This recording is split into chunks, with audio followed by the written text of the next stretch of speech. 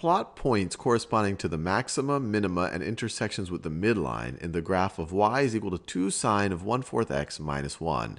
And they give us this neat tool here where we can sit here and pick as many points just by clicking. We can move the points around, drag them around. If we want to get rid of a point, we just have to drag them to the trash. Now to work through the math, I've copy and pasted this problem right here on my scratch pad, and I rewrote the function.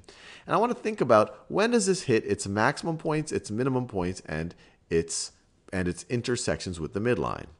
Well, this is going to hit a maximum point whenever sine of 1/4 x is maximized. And when is sine of 1/4 x maximized? Well, the maximum value that the sine function can take on is 1. So we're dealing with maximum points whenever sine of 1/4 x is equal to 1. Now what about minimum points?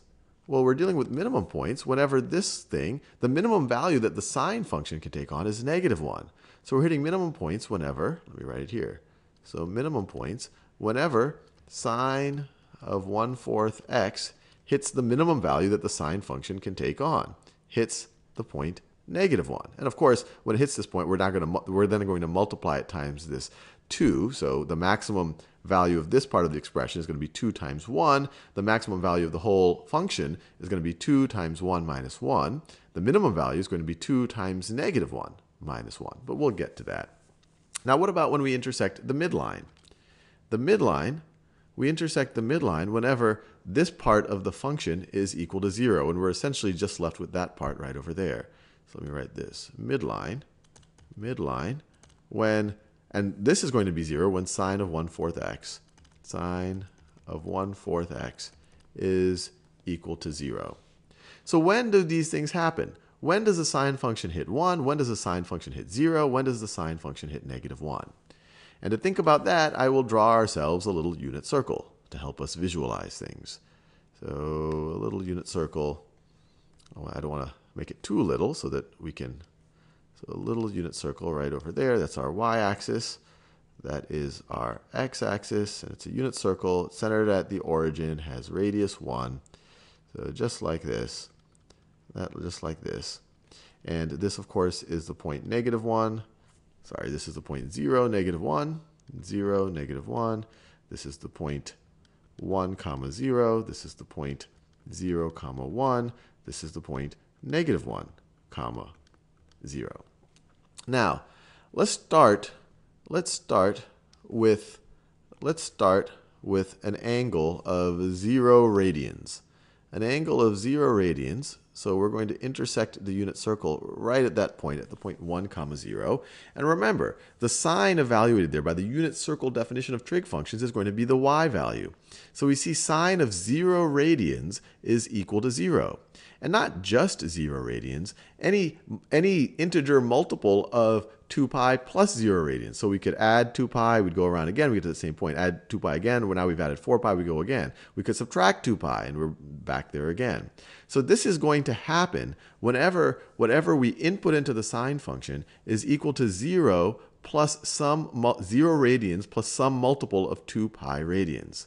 So when is this going to be equal to 0? Well, when 1/4 x meets that constraint.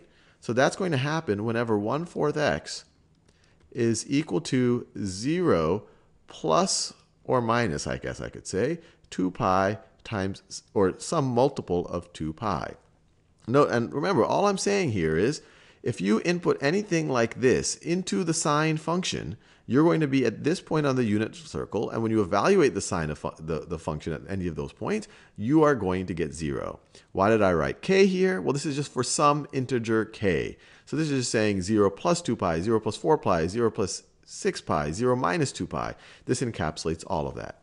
So let's solve for x. Well, to solve for x, we just multiply both sides by 4. We get x is equal to 4 times 0 is 0, plus or minus 4 times some multiple of 2 pi would get us, or 4 times 2 pi k is going to give us 8 pi k. So now it's going to be, when x is 0 plus or minus any integer multiple of 8 pi, this whole function is going to intersect the midline. Why? Because when x is any of these things, when you input any of these x values there, you multiply it by 1/4, you evaluate sine there, then this whole expression is going to be 0. We're going to hit the midline y equals -1. So let's just go with the simplest one. Let's just go with x equals 0. When x equals 0, all of this stuff is 0. Y is equal to -1. So we have the midline right over here. X equals 0. Y is equal to -1. And we're also hitting the midline right over there. Now let's think about a maximum value. So if we increase our angle right over here all the way to pi over 2 radians, we get to this point right over here. Sine hits its maximum value whenever we're taking the sine of pi over 2 plus or minus any integer multiple of 2 pi. So this is going to hit a maximum whenever what we input into the function is equal to pi over 2 plus or minus some integer multiple of 2 pi. Well, once again, multiply this by both sides by 4.